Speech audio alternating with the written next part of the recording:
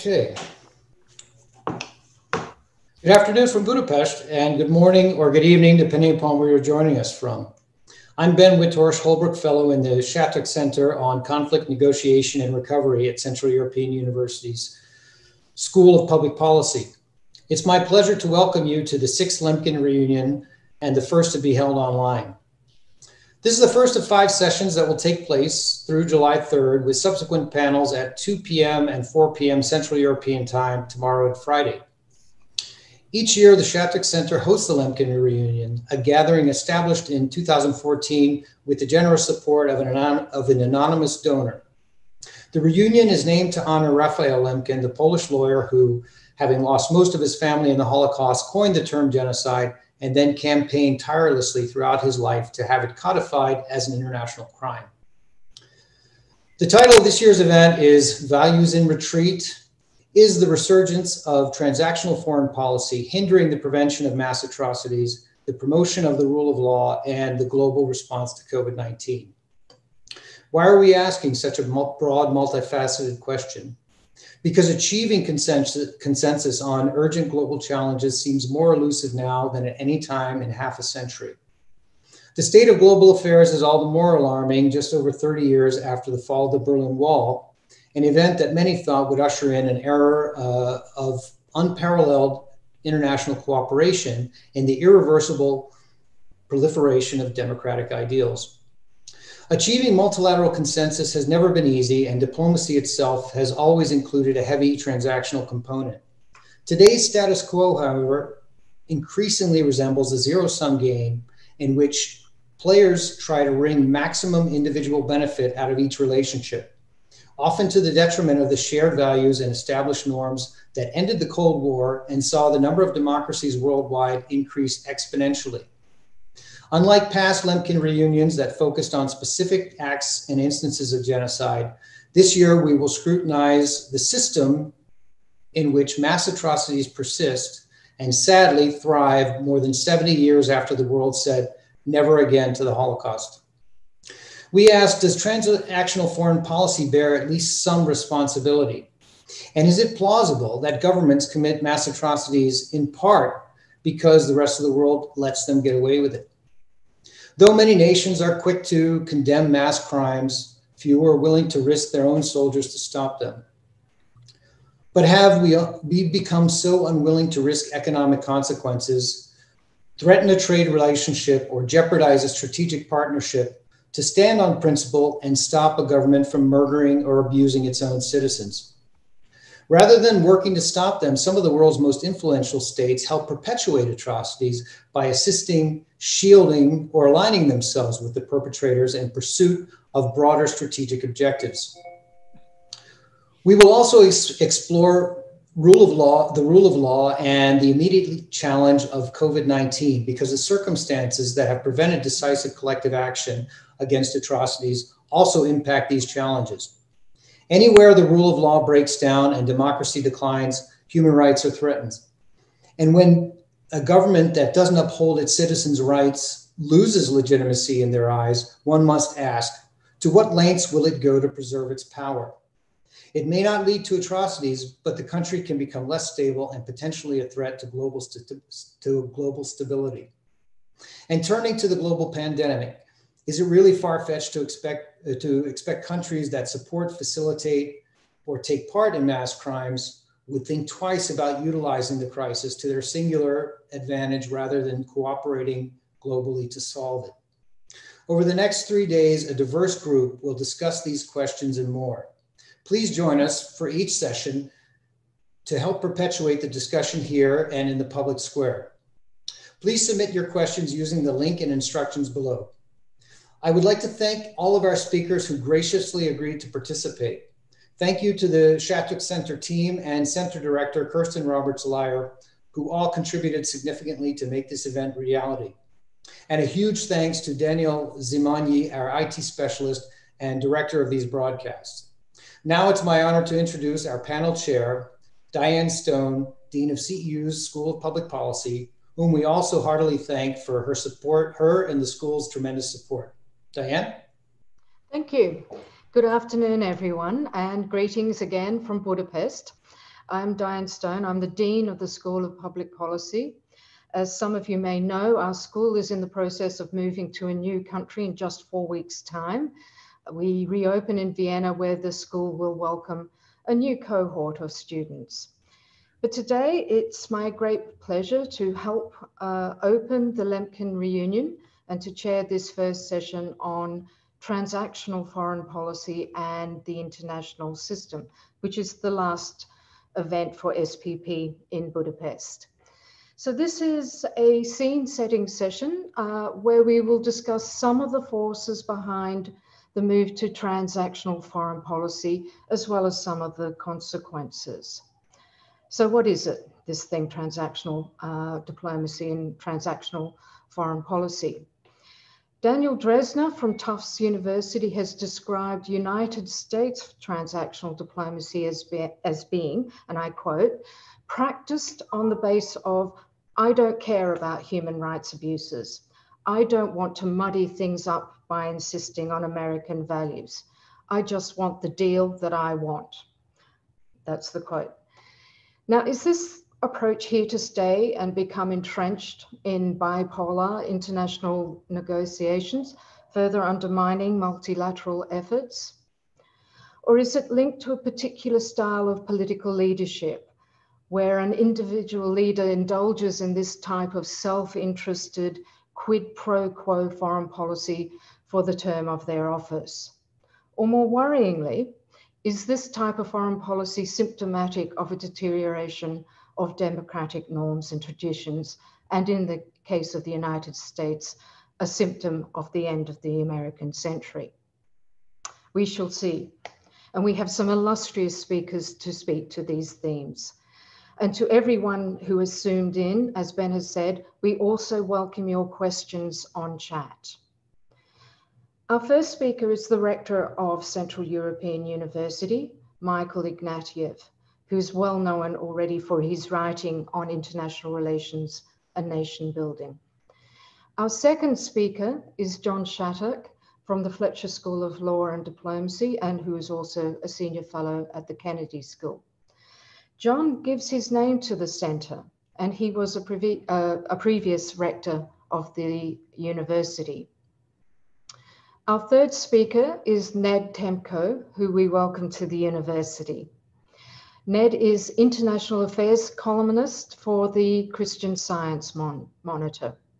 And again, I would just like to reinforce what Ben has said about the Lemkin reunion team, with himself, also Hakam Al-Shah, also a Holbrook Fellow. They have been the brains behind the event, and guiding the process is Kirsten Roberts-Lyer as director of the center. And all of them have been supported by the researchers in the center, Karen Culver and Adnan Saman. Now, originally they planned this event to be in Budapest and in person. And of course, it was then reorganized to be delivered online. Now, this is something that we're all becoming used to, but going online also affects the praxis of diplomacy. Even before the pandemic arrived, there was much talk of, or at least hope in, the idea of digital diplomacy or cyber diplomacy. Now we are all online. Now, this kind of diplomacy is said to be more open and inclusive to transnational actors and non-state groups. Perhaps digital diplomacy is one dynamic mediating, in some small way, the self-interested nature of transactional diplomacy, maybe. But let me now turn to the rector, Michael Ignatieff.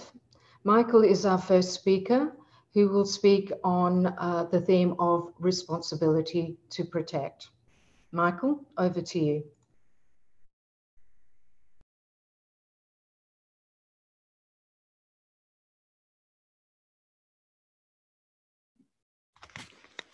There we go. Doesn't matter how long you've done Zoom, you can still forget to unmute, and I apologize to all concerned. Thank you for the invitation. Thanks. The Lemkin reunion has become part of the corpus of what CU does, and it's very nice to share this panel with such distinguished people, including my distinguished predecessor.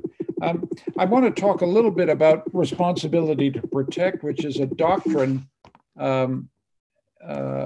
with which I had an association.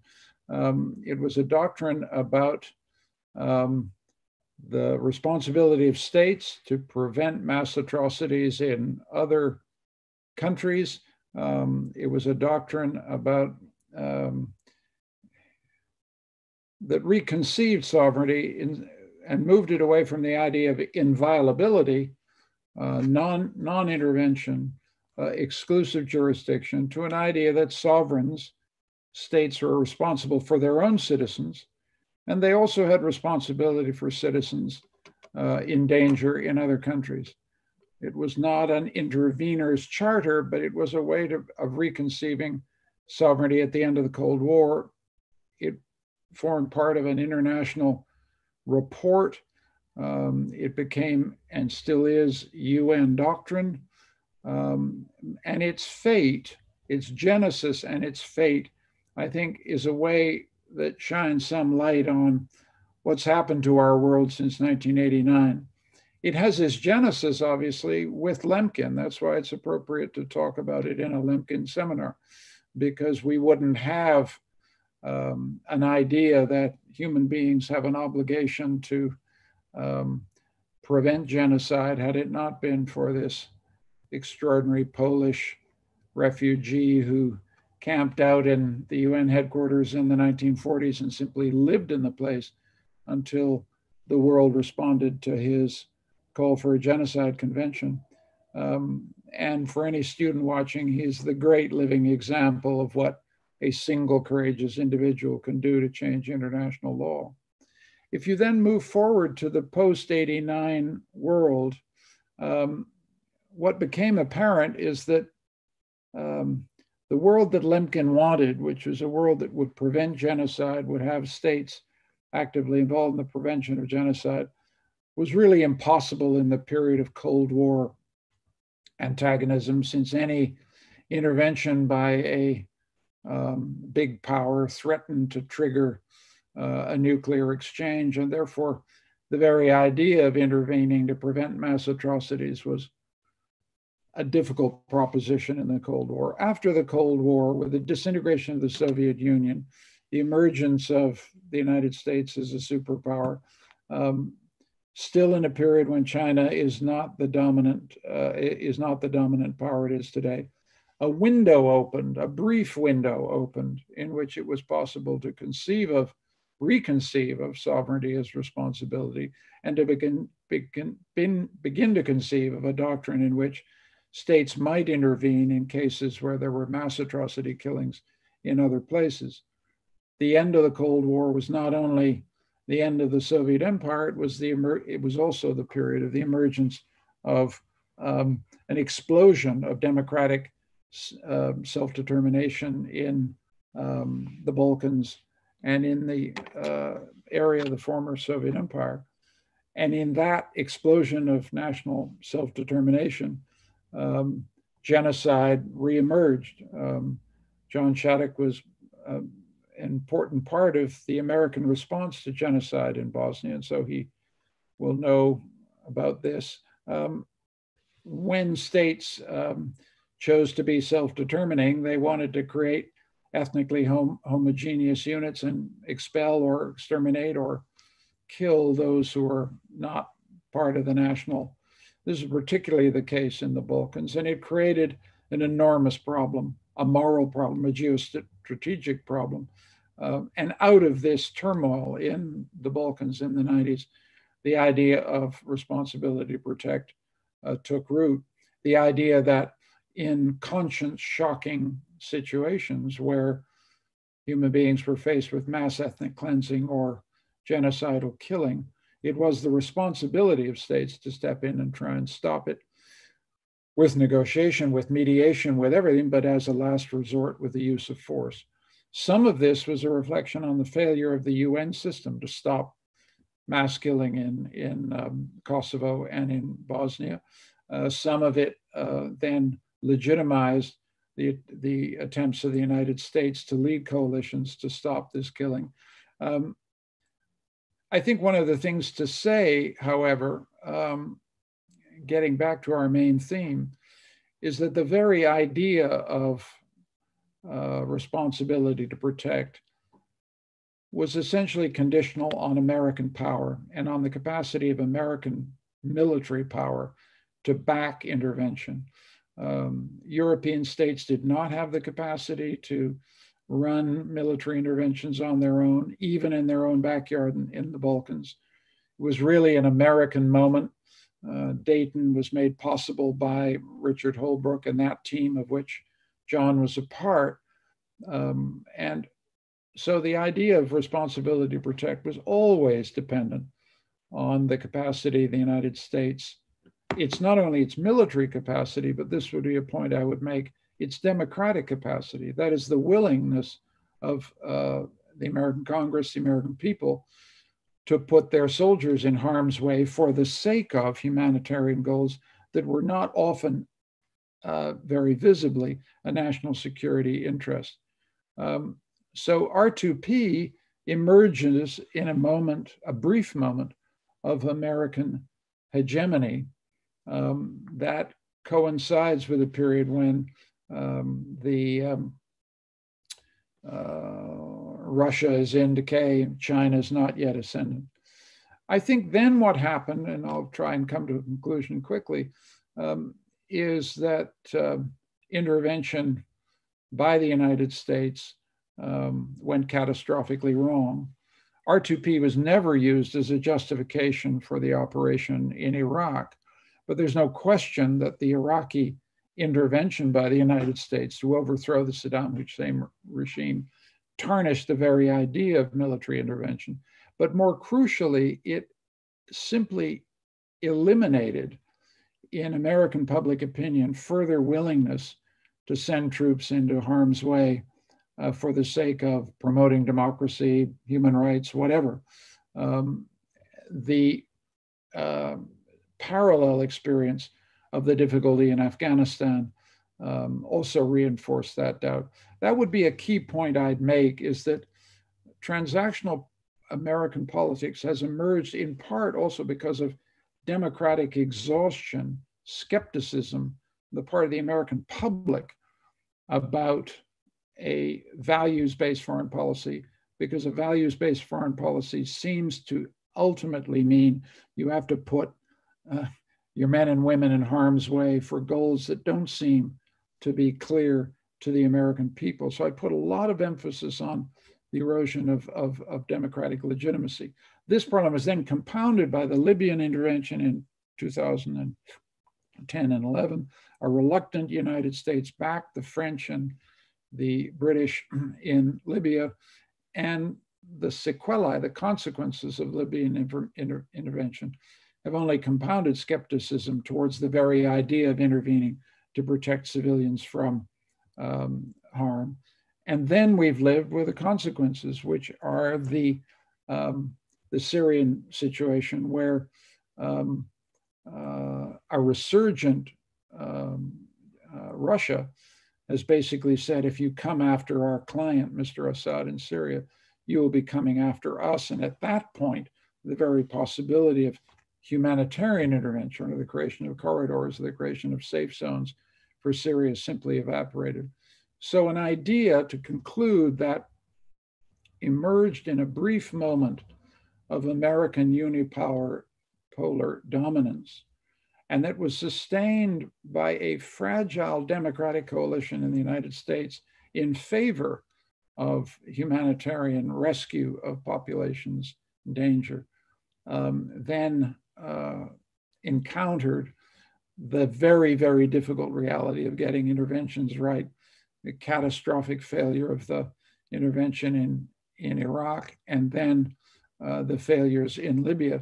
So that's, I think, where we are. And we need to put the story of disillusion with intervention, disillusion with getting involved in other people's real estate and other people's human rights as part of the story of why American foreign policy and European foreign policy and everybody's foreign policy has become steadily more transactional and steadily less value-driven. And I'll stop there. Thank you.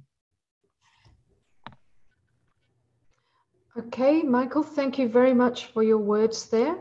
I would now like to introduce John Shattuck, and he will speak on reflections on transatlantic democracies since the fall of the Berlin Wall. Thank you, John. Thank you very much, Diane, and thank you for your leadership. And I want to pay a particular tribute to my successor, Michael Ignatieff, who's just very ably outlined the responsibility to protect. But I want to thank him for his heroic defense of academic freedom in the heart of Europe in these recent years. I think CEU has really been a shining example of what academic freedom, indeed what human rights and democracy really are all about. So thank you, Michael. Let me give you a few personal reflections about the last period in our history from the fall of the Berlin Wall today, and try to do it all in 15 minutes or less. You know, let me start by saying I was in Prague in 1988, and I met secretly with a dissident who was a colleague of the jailed dissident Václav Havel at the time. It was a very Stalinist, difficult situation in Czechoslovakia, and we had our meeting, and I departed and gave a report on Havel's condition. That's really the beginning of this story, but I will fast forward very quickly to the fact that 2 years later, Václav Havel, then the president of Czechoslovakia after the Velvet Revolution, named my secret contact as his first ambassador to the United States of democratic Czechoslovakia. It was a dramatic moment. It was a very, to me, particularly an illustrative moment of the possibilities and indeed at that stage realities of what was happening in the world with respect to democracy. We, of course, saw a whole endless series, a head-spinning series of mostly peaceful democratic revolutions that took place throughout Eastern Europe and then far beyond, South Africa, of course, and Latin America and parts of Asia. And only in China did the democracy movement get stopped in 1989. And of course, Francis Fukuyama, famously in his now, I'm afraid, somewhat infamous article, The End of History, characterized what was happening as a kind of euphoric opportunity for an endless series of democratic revolutions. It was actually at the time quite a plausible theory. So I don't put it down, and I know Fukuyama well, and I think he was speaking rather candidly about that moment. After all, the only game in town after 1989 remained democracy. It was a unipolar world. There was an ideological unipolarity, not just geopolitical. But when the Berlin Wall fell, there were really two great forces that were unleashed. And I think we need to understand both of them. And only one of them, the forces of integration, really explains the democratic revolutions that I've just briefly outlined. We should look at those forces quickly to see how powerful they were at the time. The erasing of ideological borders, the demand for political participation across the globe and for new leadership, the rise of global markets and transnational capitalism, the expansion and development of regional organizations, of course, like the European Union or NATO or the World Trade Organization, all devoted to promoting democracy, markets, and security. The revolution in communications, and indeed, above all, the invention of the internet as the ultimate example, if you will, of the end of history. These changes seem to demonstrate that the movement to democracy was indeed unstoppable. Now, here comes the personal reflection a little bit. I was skeptical I was skeptical because I was a civil rights lawyer and I'd been engaged for a long time in struggles for democracy and human rights in the United States. And I knew how, based on my work in the civil rights movement, the 1960s, how hard it was to build democracy and respect for human rights. This isn't something that you can simply do by making a regime change. You can't grow these institutions like an independent courts and critical media and active civil society overnight. And indeed, in the US, back then, in a period that seemed to be flourishing from a human rights standpoint, there were constant setbacks and struggles. I was involved in fighting the abuses of the Nixon administration, civil rights and civil liberties abuses. These were, of course, stopped by the courts and by the media and by civil society and by civil society actors like the American Civil Liberties Union, in which I was involved at the time. But even after Nixon was impeached by the House Judiciary Committee and resigned from office, the post-Watergate reforms that seemed to augur well for civil rights and civil liberties in the United States were halted by a reactionary rollback that began very soon afterwards, and the struggle had to start all over again. And then when I went into the US government, as Michael has kindly noted, as Assistant Secretary of State for Human Rights, my skepticism about the unstoppability of the forces of integration and democracy deepened. There I saw the collapse of Yugoslavia. I saw the genocide in Rwanda, mass atrocities, ethnic cleansing, genocide, the very kinds of issues that grabbed the attention and had such an impact on Raphael Lemkin. Earlier, I made a mission to Srebrenica, where 8,000 Muslim men had been slaughtered in the largest single episode of genocide in Europe since the Holocaust. It was very different from my mission to Czechoslovakia, where I met with someone who later became, of course, the ambassador to the United States. What I saw was the other set of forces that had been unleashed by the fall of the Berlin Wall. And these were the forces of disintegration. And they were very powerful. And indeed, not only in Bosnia and Rwanda, but of course later in 9/11 and in Iraq, I saw how easily these forces could overwhelm the forces of integration and stop the democracy movement in its tracks. Meanwhile, early in the 2000s, a backlash was building against one of the major forces of integration, globalization, the development of global markets and the fall of borders. The backlash was caused by great anger, public anger at elites and the global economic system that was producing these elites. People throughout the rust belts of Europe, where much manufacturing had gone on in the past and who were now feeling that they were being left behind by globalization as many of their jobs migrated to lower wage countries overseas. They were deeply concerned and they feared what globalization was doing to them.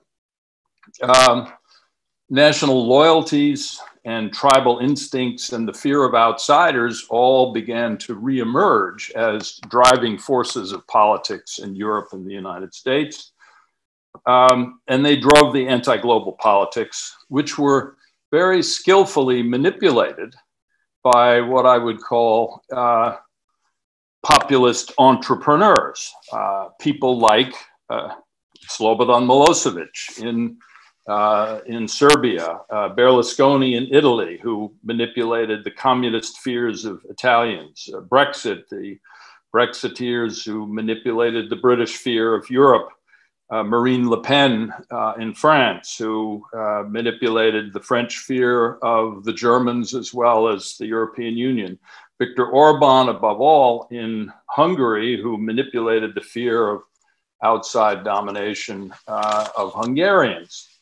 And of course, finally, and above all, and as the sort of apotheosis of what I'm talking about, Donald Trump, in the United States who manipulated white Americans' fear of increasing racial diversity in the United States. And I think all of these fears fed into a new spirit of exclusionary populism and a new form of right-wing nationalism. And this was in many ways the inevitable, or if not inevitable, certainly likely outcome of the forces of disintegration that I've witnessed earlier in Yugoslavia and Rwanda and elsewhere. And Orban and Trump were the primary and remain the primary proponents of this right-wing nationalism, which is, in a sense, an example of the destruction of democracy. Its major features are attacks on democratic institutions like independent courts and free press and civil society. It's anti-government attacks on what Donald Trump has called the deep state and norms of democratic governance, polarization, attacks on political opponents who are labeled as enemies of the people, so that there's very little ground for compromise within a democratic setting. So this is the status quo today. It's a far cry from the euphoric world of 1989. But I think just as that world wasn't the end of history, neither is this one. And today's right-wing nationalism, I think, is not necessarily the last word of where we're going. Let me conclude on an optimistic note by telling you why I believe, very specifically, in the United States, on July 1, 2020, that I think right-wing nationalism is wearing out its welcome in the US, and I think also in Europe, and why a democratic renewal, at least in an election context, may be right around the corner. There are three factors for this. We know them all very well, and they're all quite new. They're dangerous, some of them, and optimistic, others.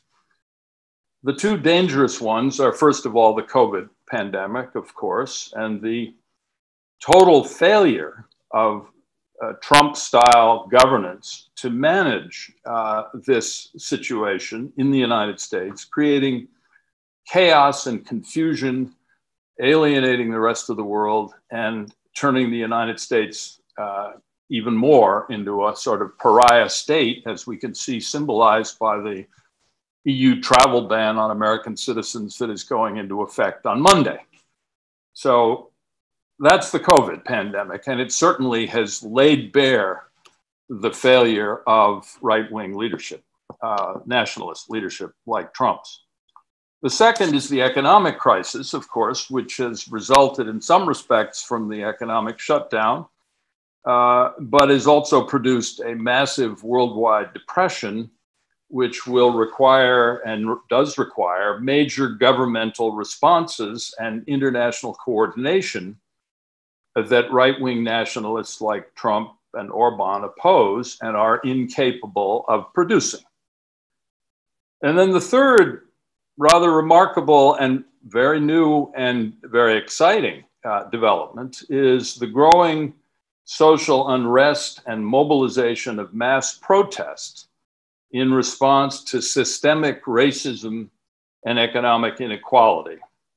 And I think these responses that we've seen around the world, but particularly strongly in the United States, even in the midst of the pandemic, are early manifestations of democracy acting through civil society.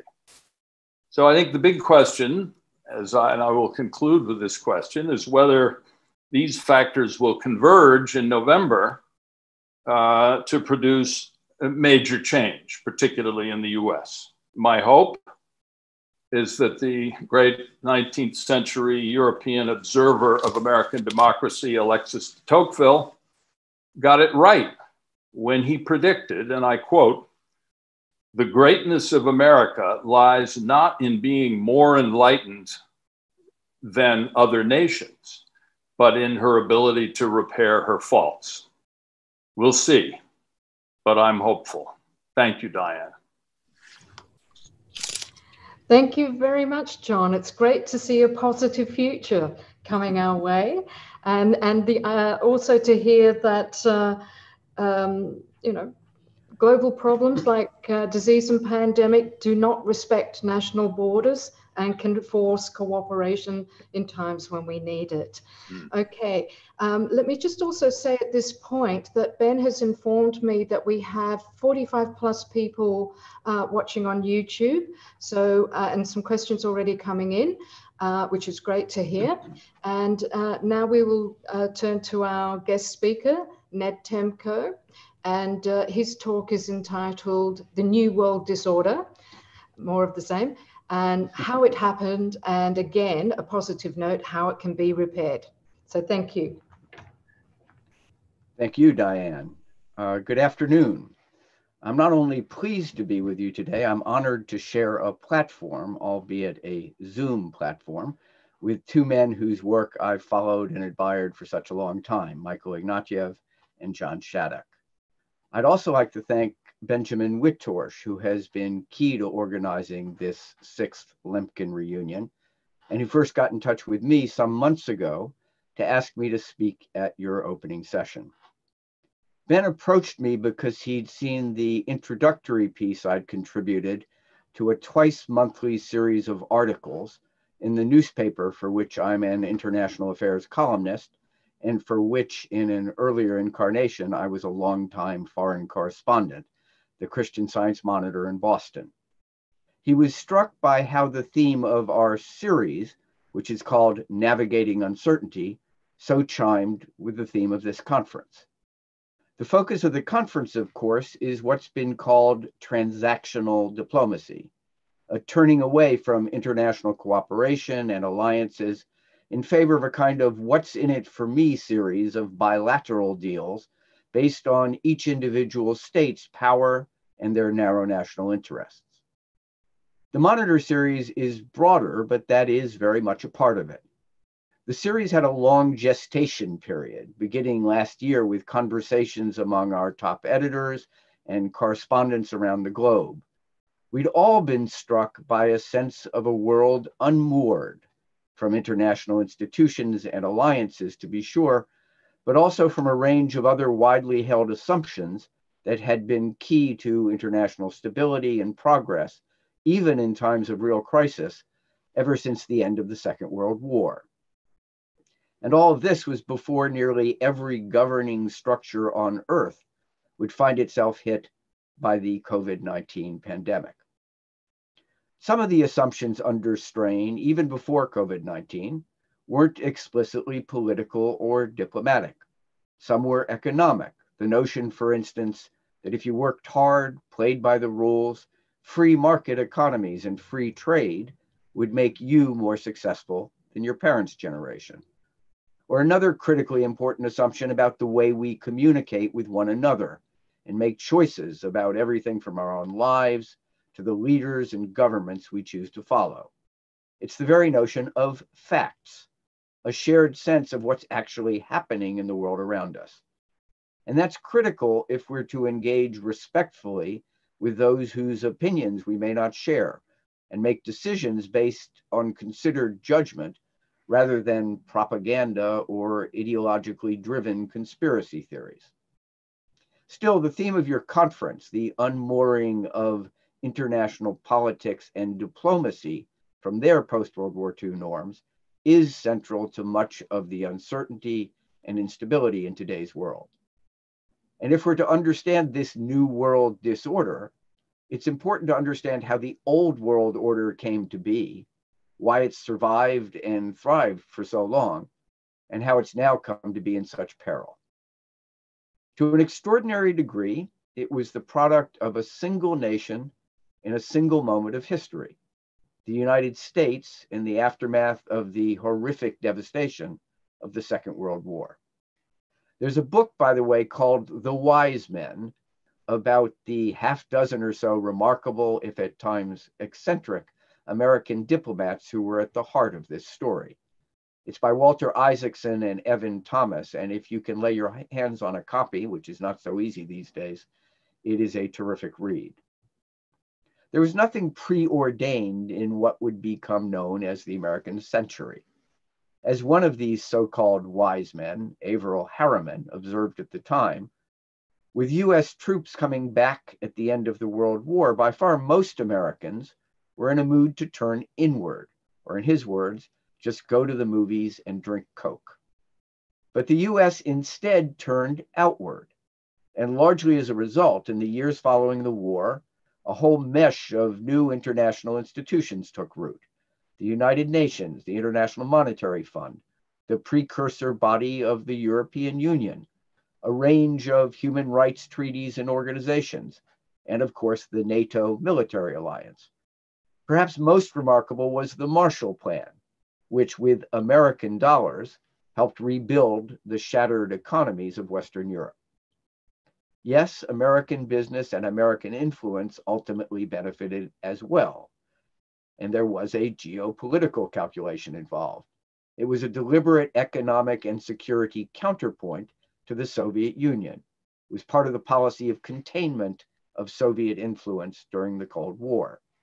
Still, taken as a whole, these post-war institutions, and crucially, the underlying principle of American involvement in, often leadership of, international coalitions and alliances of free nations with free economies and free citizens, all of that, even at the height of the Cold War, underpinned a remarkably stable set of international rules of the road that were understood and broadly followed. The system wasn't perfect. American power wasn't always exercised wisely, at times even justly, but it did ensure decades of peace on a European continent that had just fought 2 world wars within the space of 20 years. And both in Europe and in other parts of the world, it undoubtedly added to the sum total of prosperity, security, health, education, basic human rights. So why now does it seem in such retreat or disarray? There was a series of factors, starting with a major redrawing of the geopolitical map of Europe, as governments across the Soviet satellite states in Eastern Europe collapsed under popular upheavals in the late 1980s, and then the Soviet Union itself ceased to exist. And in the years since, we've seen the rise of a truly globalized economy, a technological revolution that redefined both the world economy and domestic economies, and the eclipse of post-Soviet Russia as a world power by an increasingly assertive and especially economically an increasingly powerful China. Yet one event in particular, one jolt to the international system, may best illuminate how we got from the old world order to our new world disorder. And that's the 2008 financial crash. In many ways, the crash marked a turning point. Globalization had until then been inexorably deepening. It was a phenomenon which, alongside its handmaiden, the technology revolution, was not only widely accepted by key leaders and opinion formers, it was being celebrated, even rhapsodized. And in some senses, that wasn't crazy. If you'd drawn up a ledger of costs and benefits from these twin revolutions, the plus side was undeniably impressive. The new wealth and opportunities created, the new ideas and new businesses, new links among businesses, institutions, governments, among individual people all around the globe.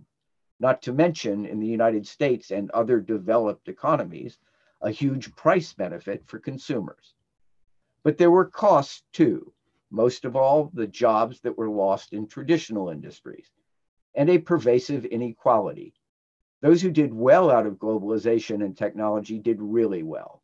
Some had become multimillionaires, even billionaires. The banks thrived. But other people, even those who hadn't necessarily lost their jobs, did less well. And crucially, in the wake of the 2008 crash, the people at the top were fine. The banks, with few exceptions, emerged without serious damage. This despite the fact that they were the proximate cause of the disaster. A whole lot of things, some directly, some indirectly, flowed from what happened in 2008 and from its aftermath. The most important politically was that it highlighted and deepened a sense of real anger among those who felt that globalization was passing them by, and worse, that the winners, the businesses, their own governments, the so-called elites, were either blind to this or just didn't care. These were feelings, by the way, that were supercharged and amplified by one aspect of the tech revolution, the internet and social media.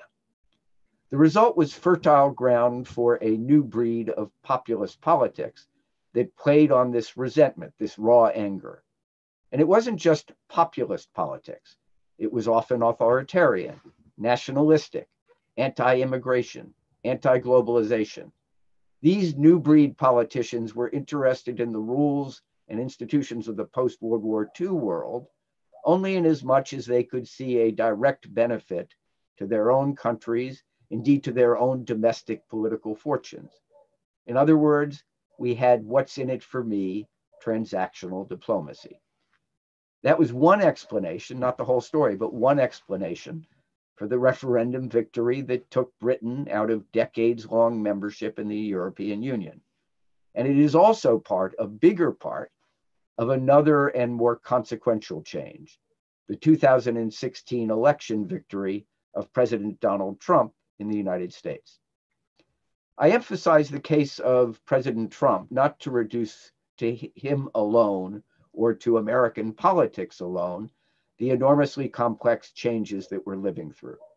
But America does matter a lot. And I want to take a few moments to make the case for why that's so, and also for why the broader international shift towards this transactional diplomacy should matter to us so deeply. In part, the outsized importance of American politics is because the US was key in creating the institutions and norms of the post-World War II order. And it's also been key in the more recent twin revolutions of globalization and technology. But it's more than just a question of direct US political or economic action. At least as important to America's role in the world has been what's sometimes called soft power, the importance of America as an idea, or perhaps more accurately, an ideal or a set of ideals, opportunity in economic terms, but also basic freedoms, freedom of expression, freedom of religion, freedom of assembly, protest, freedom of movement, and freedom from arbitrary or authoritarian constraint. All of this underpinned by the fundamental rule of law. Now, I know this sounds hopelessly naive to our contemporary ears, or even like a page borrowed from some dictionary of American political jingoism. But I experienced firsthand the effect of these ideals and of America's identification with them during my years as a foreign correspondent. The effect not just on governments, whether friend or foe, but on the people these governments ruled. In Cold War Moscow, ordinary Russians, not just dissidents. In the black townships of apartheid South Africa, even among critics or foes of US government policy. On both sides of the Middle East conflict, and perhaps most dramatically in Berlin, where in one of the most vivid memories I have from my years of reporting, I had the good fortune to be on the East German side of the wall on that night nearly 31 years ago when it came down. Now, it's true that the actions and policies of the United States, like those of any country, have not always perfectly lived up to these ideals. In some ways, they still don't. But the US did project and come to embody the notion that these values mattered, that they were worth aspiring to, holding up as a standard, defending. It's striking that even over the past year, demonstrators in the streets of Hong Kong, for instance, sometimes carried aloft, along with their protest placards, the flag of the United States of America. What's changed is that as part of America's shift towards a more transactional, a more me-first diplomacy, there's been a retreat from this soft power role as well. Beyond the direct effect of making US interventions, whether private or public, with other governments less likely, there's an implicit one that may have even greater implications for human rights. It will leave the authoritarian governments feeling less restrained in taking aim at guarantors of political freedom, like an independent judiciary, in moving to silence critical voices and independent journalism, in cracking down on their opponents. Indeed, there's already been evidence of this, whether in places like Saudi Arabia, Turkey, Hong Kong, or in the so-called illiberal democracies of Eastern Europe. Yet I'd like in closing to return to our Christian Science Monitor series, and despite all that I've said, strike a slightly less discouraging note about where we are and where we may be headed. The Monitor series, and I urge you to try to read all of it if you can, it's on the Monitor website, has provided a mosaic looking at China, Hong Kong, and Taiwan, the challenge of climate change, the equally daunting challenge of the future of capitalism, the rise of populism. We've also looked at human rights, focusing on the still flickering embers of the Arab Spring, the story of Somaliland, which has managed to build a working democracy despite not even being recognized as a country internationally, the technology revolution in social media, whether as a force for democratic change on the streets of Africa or Asia, or equally a means of promoting narrow nationalism, supercharging conspiracy theories, and challenging the very existence of agreed facts. There's also a piece aimed at explaining how our changing world order looks from the perspective of Vladimir Putin's Russia. And just last week, an in-depth look at a key issue that I've been highlighting today, the retreat of America from many facets of its decades-old engagement, influence, and leadership in the world. Still, here is what the Monitor series also found: a range of voices and initiatives that seem to reflect a determination to imagine, help create, and defend a political landscape in which populism, narrow nationalism, and this transactional diplomacy do not ultimately define the future. Not necessarily a return to the old post-World War II order, but a new order that salvages, safeguards, and sustains the core values and principles on which it was built. Now, will that happen? None of us can say. But there is at least one reason to believe there may be some return to greater international engagement, cooperation, even compromise. It too has been reflected in the Monitor series, and it's been highlighted by the fragmented and often tragically ineffective world response to the coronavirus pandemic. It is this: many of the toughest challenges facing the early 21st century world, not just COVID-19 or the huge economic dislocation that it's leaving in its wake, but arms control, nuclear proliferation, immigration and refugees, climate change, of course, adapting to and managing the role of a rising China in the world, its relations not just with the US, but with Europe, Africa, Latin America, and of course, nearer Asian neighbors like Japan, South Korea, or Australia, and the continuing scourge of mass killings in conflict zones, or for instance, in Syria, the flouting of long accepted norms that at least barred the deliberate targeting of aid convoys, hospitals, and civilian shelters. None of these issues can be solved by any one nation on its own, nor by narrow transactional deals between a handful of states. And there's something else. As the so-called order institutions come under growing pressure, as the old order is creaking, it may be proven that weakening or leaving these institutions could carry costs of their own. Washington's currently stated view is that NATO, for instance, or the World Health Organization are somehow colossal ripoffs, a lot of American dollars, and at least if measured transactionally, very little in return. Yet an effective and strengthened WHO might actually have saved many thousands of lives, including lives lost to COVID-19 in the United States. It's also worth remembering that American contributions to NATO have not just been charity. The alliance was part of a policy and a strategy that aimed also to help safeguard America's own security. In my introductory piece to the Monitor series, which appeared way back in February, I included a couple of sentences which seemed to me even more relevant now, and perhaps the best way to conclude my remarks. We are in a period of turbulence and instability, I wrote, that is unprecedented during most of our lifetimes. But we are only at the beginning of defining what comes next. Thank you very much. Ned, thank you very much. It's been a pleasure to listen to what you had to say and your encouragement to engage with different worldviews and perspectives. I think that's something we all need to do. I can see from Ben already some questions that have come in. I have a question in reserve if needs be. I was really pleased to hear about your reference to the wise men. I read that book for my PhD many, many years ago and still have a copy somewhere. But I will actually now move to the questions. We have roughly 30 minutes, and I will take them in order. They might jump around the themes at first. But if you could use the hand up for me to see who wants to respond, that would be good. Because the first two questions at least are not directed at anyone specifically.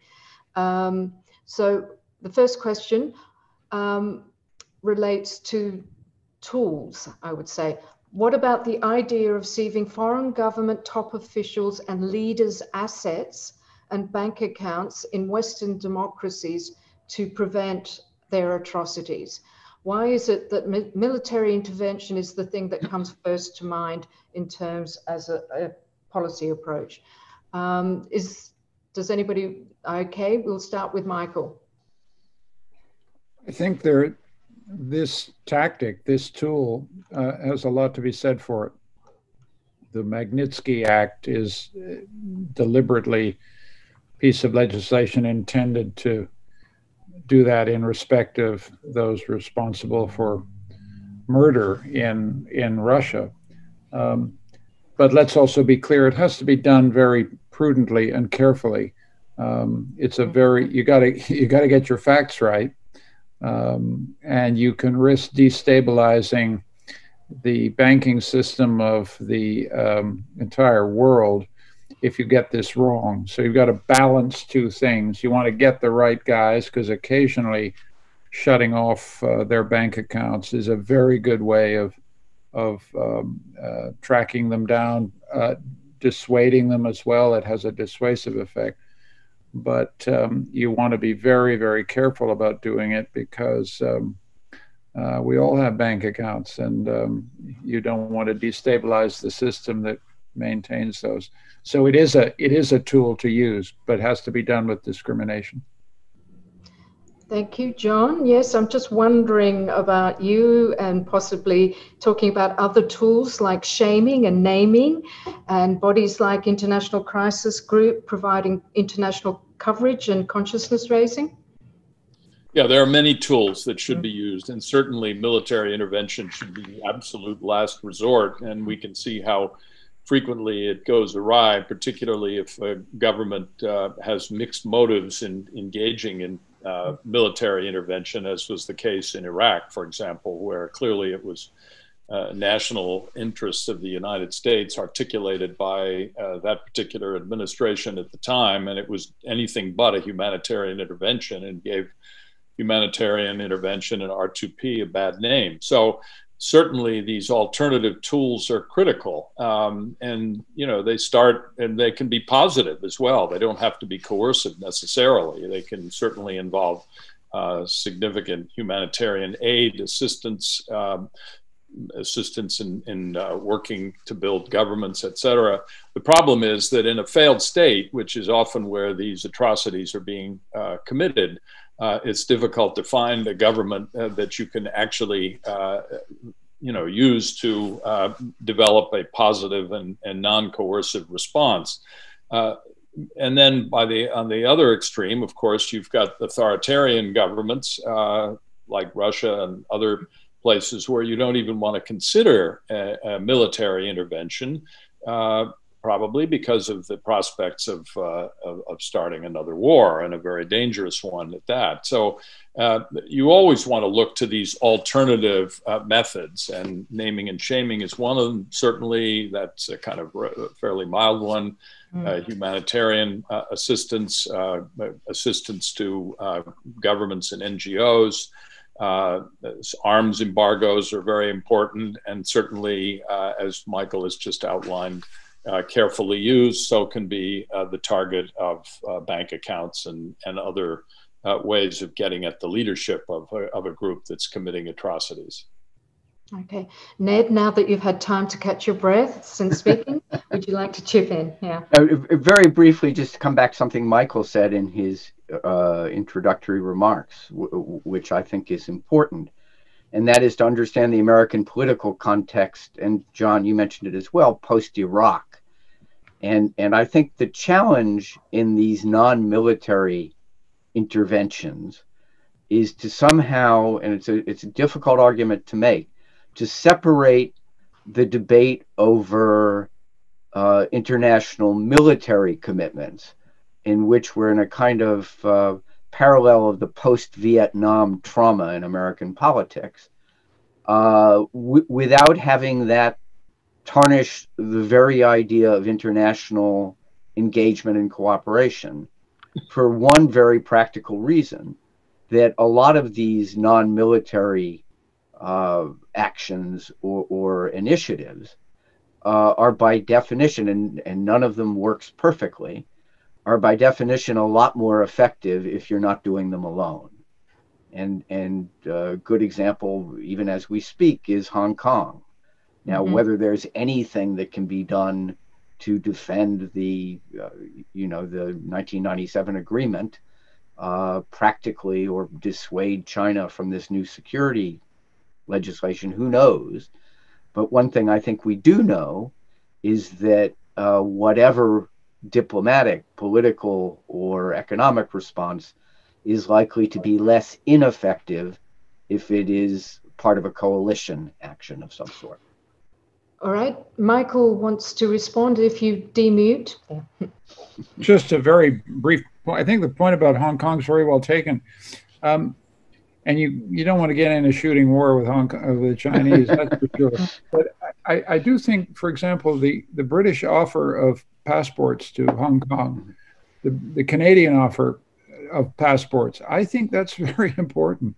I think if China is faced with the possibility that literally, a couple of 100,000 people just leave Hong Kong collapses as a financial center. These are non-military actions. They may have some intended consequences that have to be managed and thought through. But that's an example where I think you can use a diplomatic instrument that might have a positive effect, because there are a tremendous number of Hong Kongers who have ties to Canada, have ties to Britain. And I think that's actually an important lever. And needless to say, both Canada and Britain are extremely alarmed about the consequences for them of using that instrument. But I think it's a pretty powerful, it's a very powerful statement that if we can't stop the Chinese doing what they're doing, we can at least take them to a place where the rule of law applies and where they can be free. Okay, we might move to the second question, and it's a theme that John actually picked up in terms of international assistance, and it's a question that drives to sort of hidden interests in giving international aid. So the question is, if states are unwilling to intervene and reject values-based foreign policy, where does this leave humanitarian international aid? And the questioner notes that international aid also creates new markets and therefore benefits the giver, the donor state interest. So is this a transactionalism that's a little bit under the carpet? Anybody wish to respond to this particular? Okay, John?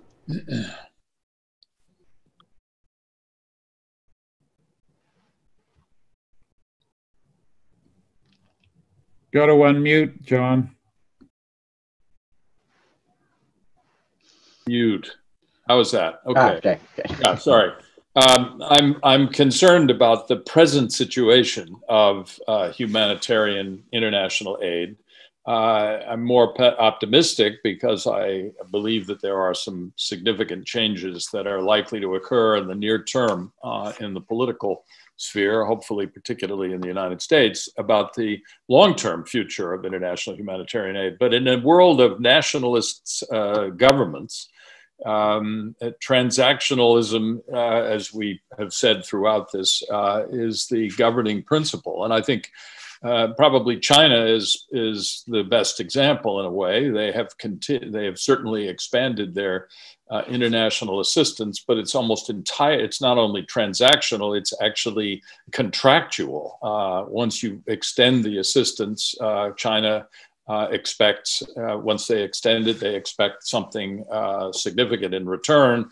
And given their economic leverage, they're almost certainly able to get it. So it's a very dangerous moment. The United States, of course, has significantly reduced its humanitarian international assistance. USAID has been scaled back greatly in the current era, illustrating my main point. So, but I do think it's a very important instrument, and yes, it does have some beneficial aspects for the giver.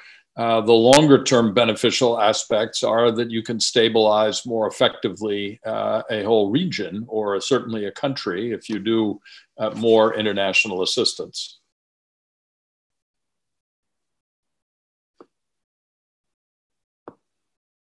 Okay, in that case, I'll move to question 3, an interesting one. How can we break up the club of transactionalists? We're not just talking about one state, but many states that shore themselves, each of them, up by their approach. I can see Michael already wants to respond. So the question is talking about China, Turkey, Venezuela, Russia, Poland, Philippines, Hungary, and others that are almost like a club, giving each other mutual support and sharing tactics. So, Michael. I mean, one comment before I reply. I think honesty requires us to say that the foreign policy of great states has always been transactional. I mean, let's not leave people thinking we went from a period of kind of let's do something for someone else to an area where we only do stuff for ourselves. It's just not the case. I think what is new is the exclusively transactional character of so much.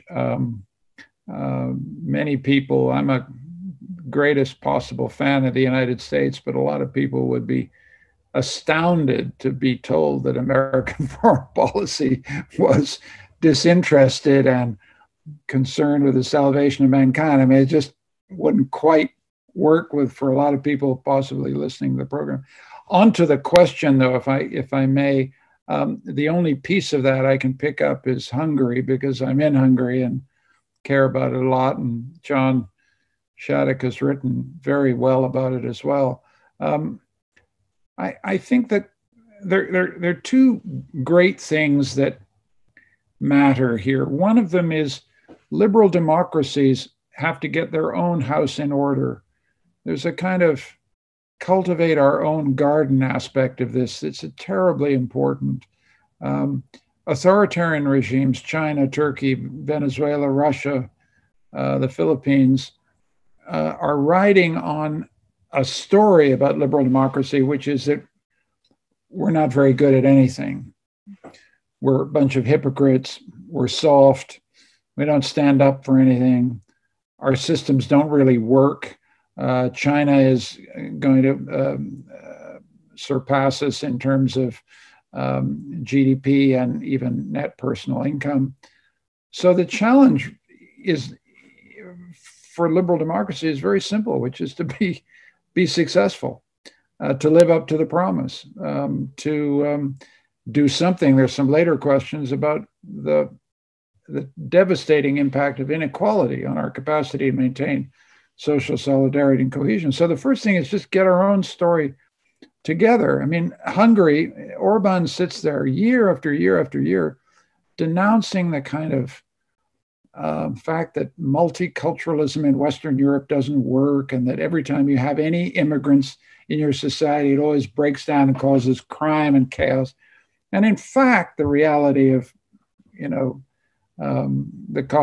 multiculturalism in Britain and in Germany and in France has been in many ways massively successful. There are enormous problems with it.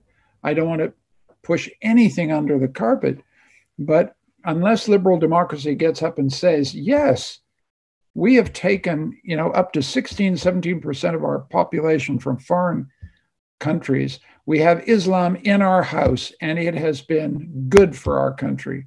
We have people from every part of the world in our house, and it's been good for us.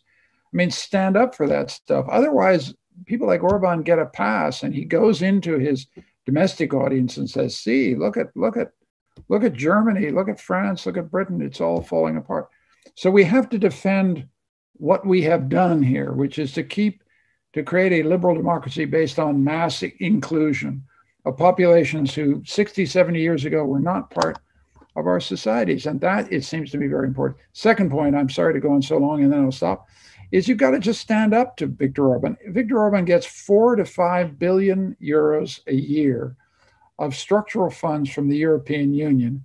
And he cashes the check on Saturday, and from Monday through Friday runs against the EU. Now, you can't go on like this.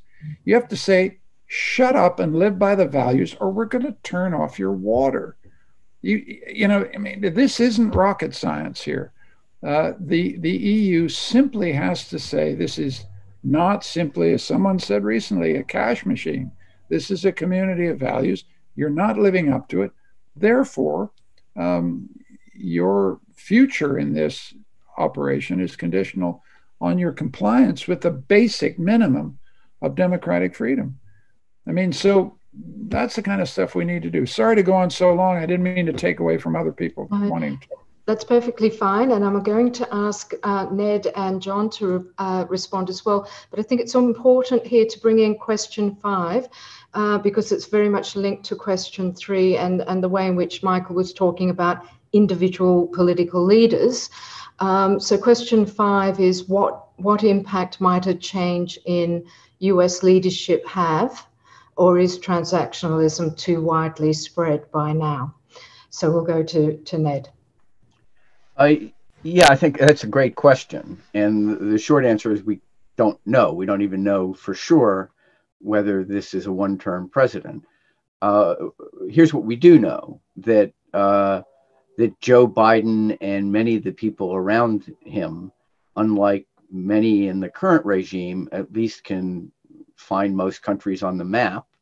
They come from a political and historical context that believes in multilateralism, that has seen not just the frustrations, but the advantages of international alliances and American capacity to act within them all over the world. And if I can just riff a bit on Michael's point, I couldn't agree more that American foreign policy has never been sort of just Mother Teresa, just sitting around a campfire and singing Kumbaya. So that certainly wouldn't be what I would suggest.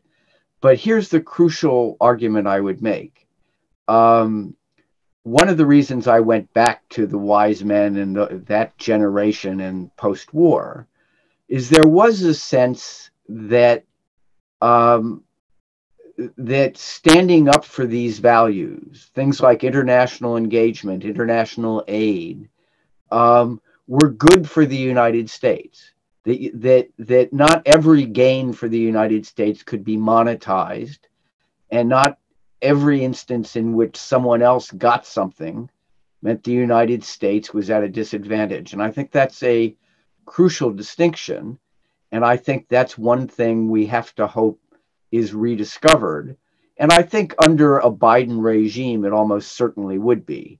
Now, what specifically that would mean is much more difficult to say.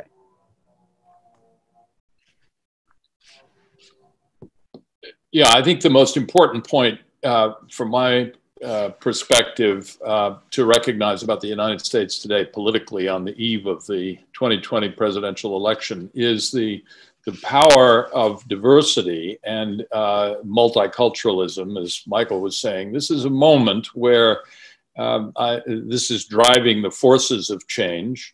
The US mobilization, if you will, of its very diverse population, particularly people who have been affected negatively over many years by systemic racism and the inequalities that have emerged partly as a result of some of the economic developments in recent years and partly even going more deeply than that. So the US is on the verge of demonstrating the power of its multicultural body politic.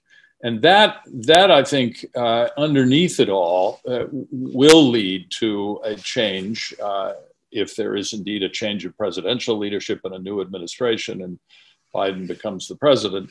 It will certainly lead to a change in the perspective of how the US relates to the larger world, which itself is obviously very diverse. I've always thought that one of the great strengths of American democracy, which has been severely weakened recently, is indeed the fact that it is such a racially diverse and ethnically diverse society, as a nation of immigrants, all of the various catchphrases that you've heard. But in fact, many of them are true. And what we've had is a reaction against that. But I think the reaction is failing, at least it's failing in terms of the ability to deliver the kinds of government and the kind of services that people demand. So what is this all? How does this all translate in foreign policy terms? Somewhat indirectly. I think to get a sense of the Biden foreign policy, you probably have to look back to the Obama foreign policy.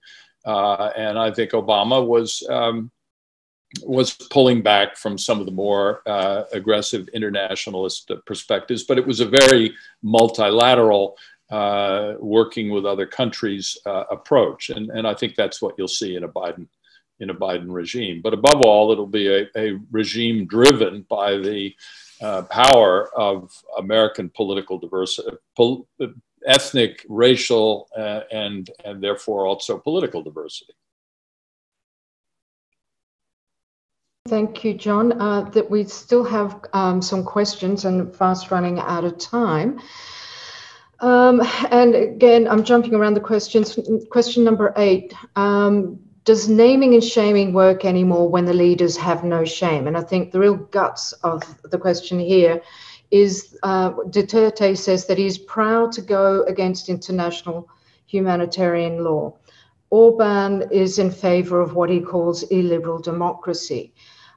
Are other states now offering viable or attractive alternatives to the kind of vision that the United States and other liberal democracies promoted previously? You know, is democracy of that type, and there are many types of democracy, is democracy of that type in its old age? Michael.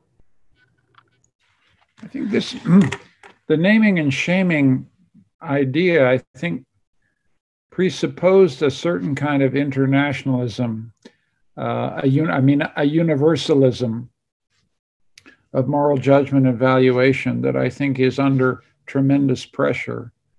That is to say, you're only shamed if you feel a sense of moral obligation to the person who's shaming you. And if you feel none, as Duterte, that's why it's a very good question, feels none about killing supposed drug offenders, then it's very unclear how any external pressure is going to change him.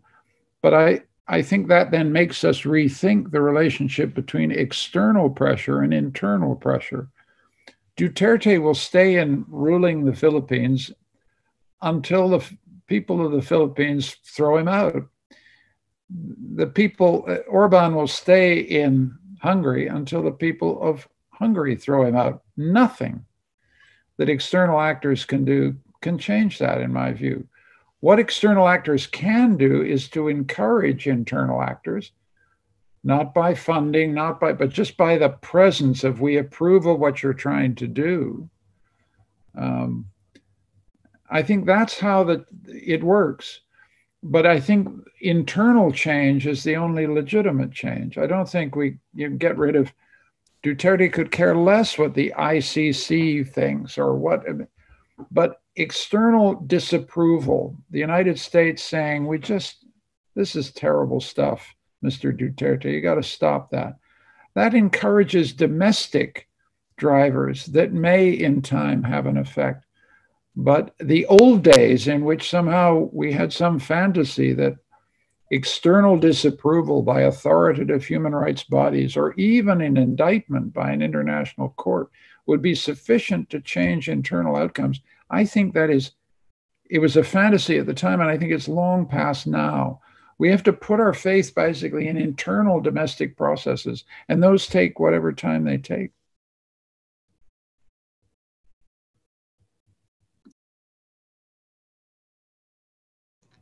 Ned? Yeah, just very briefly, and this is going to sound, as I think I said in my comments, I risk sounding naive or which I don't think I am. I've been a foreign correspondent for most of my life, including in places where people were shooting each other, killing each other, suppressing democracy. But quaint though this is, I want to piggyback on something Michael said in terms of how one gives hope to democratic processes. And I would mention 2 points very briefly. One, we have to realize, we have to get back in touch with a notion that far from something you apologize for as being kind of soft, these values matter. And one of the strengths internationally, one of the reasons the American century, not the only one, but one of the reasons the American century existed was because America was more than just a transactional power. It was absolutely a transactional power. But it was not a country like any other in that context. And the basic strength that side of the argument has is because in all my experience, at least, and many of the places I've covered are dictatorships and some of them quite brutal, I have yet to meet an individual human being who would rather be brutalized and live under a dictator than be free and not live under a dictator. And I conclude with one of my favorite experiences as a young kind of teen foreign correspondent in my first war assignment, which was the Lebanese civil war in Beirut. And one of the things I covered as a wire service correspondent was the Palestinian leadership. And I, for the first time, was interviewing Yasser Arafat, who was headquartered in Beirut. And one of his aides was of English-speaking, quite smooth, East German educated Palestinian who sat me down before I went in and said, you need to hear the world as it really is, and duly lectured me about American imperialism, the devil's deal between American imperialism and Zionism. And I just said, yes, yes, yes, as one does.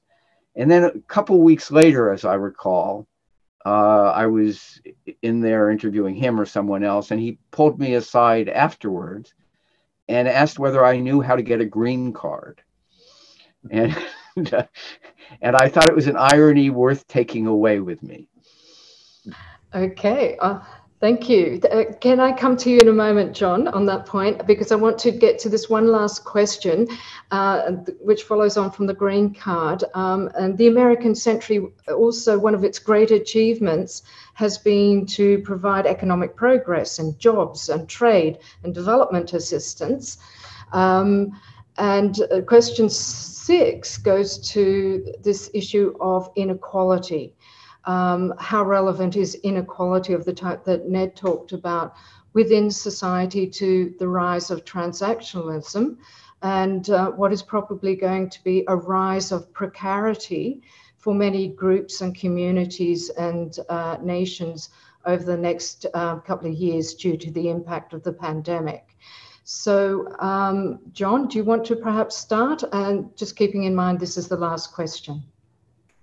Sure. Well, I will start where I would have started even before this question, but it's quite appropriate. I think from my perspective is, and I think others have said this on the panel, I believe Michael said it, is that the United States and other transatlantic democracies have to get their house in order. And the United States in particular, if we believe in these principles of democracy, human rights, equal opportunity, we have to take major steps at home to address them. And that will indeed improve significantly and open up channels for a different kind of foreign policy. Maybe not non-transactional, because I certainly agree with Michael that all foreign policy is by definition somewhat transactional, but foreign policy based on values rather than simply based on a kind of either national self-interest or even the interest of the political interest of the leader in question. And for that reason, I think particularly the issue of inequality needs to be addressed as part of getting the house in order in the United States. And I think here again, if there's a change in leadership, I believe there will be some significant reforms that are going to be possible. Again, if there's a change in leadership in the Congress as well, which could address issues of inequality. I'll put in a shameless plug for a big project that I'm now leading, which will come to a head in another month or so. And it's a project at the Kennedy School of Government called Renewing Rights and Responsibilities in the United States. And it's a survey of all of the ways in which human rights standards have slipped significantly and been undermined in the United States, and a set of recommendations about what can be done in many different areas. And the area of equality is, of course, under US constitutional law, issues of equal protection and equal opportunity, and expanding opportunity for those in our society who have been shut out, and many have. And certainly the pandemic has shown this, and the current economic crisis has shown it. So we are going to come forward with a set of recommendations about how to renew rights and responsibilities in the United States. Obviously, it will take a new government in order to be able to do that.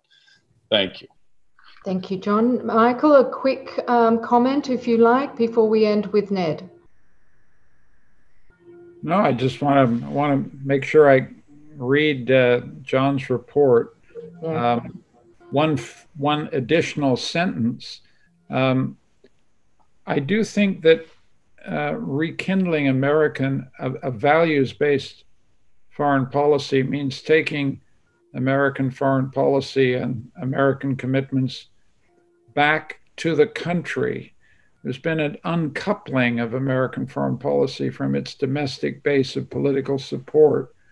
And unless that's renewed, you can't get the democratic support for an outward-faced foreign policy that I think the United States uniquely created between about 1943 under Roosevelt, right through possibly until the turn of the century. So, and that's a phenomenon of an inequality, the sense that this foreign policy is not my foreign policy, it's some elite in Washington. Getting that fixed is a huge job, but you know, America's an amazing place, so why not? I'll leave it there. Okay, thank you. And Ned, the wise men and women of foreign policy, too elite and too distant as experts from everyday people? It's an argument that I've heard. I'm going to be very brief and say two things. First of all, it's been a real pleasure to be part of this panel and to participate in your conference. And second of all, to end not on a completely optimistic note, but on a note which I hope emphasizes the importance of the moment we're in. And John has alluded to the upcoming election and the specific political challenges of values that the United States in particular faces.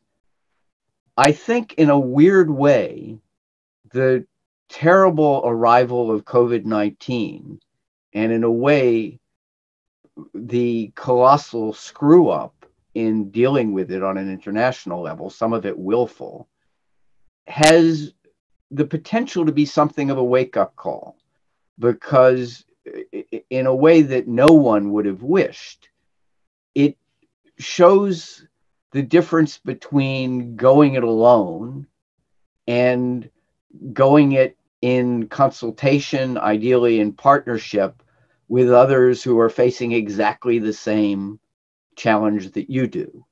And my hope, I guess, is that that allows the kind of space, the intellectual and political space, to do exactly what Michael rightly suggests is necessary. And that is to rekindle a conversation in domestic politics about why all of this matters, why it's not just spending money, aid, what country do you invade, why do you invade them, should there be military action. It's a much more profound debate that requires a kind of reconnection between domestic and international politics. Okay, John, Ned and John and Michael, thank you very much for joining us today. The conversation does continue tomorrow. We're out of time now, but tomorrow at 2 p.m. The next session is how transactional foreign policy impacts prevention of and accountability for atrocities. And then the last session at 4 p.m. Continuing, as I said, the conversation. So everybody who's joined online, thanks for coming along, and I hope you continue with us tomorrow. Thank you.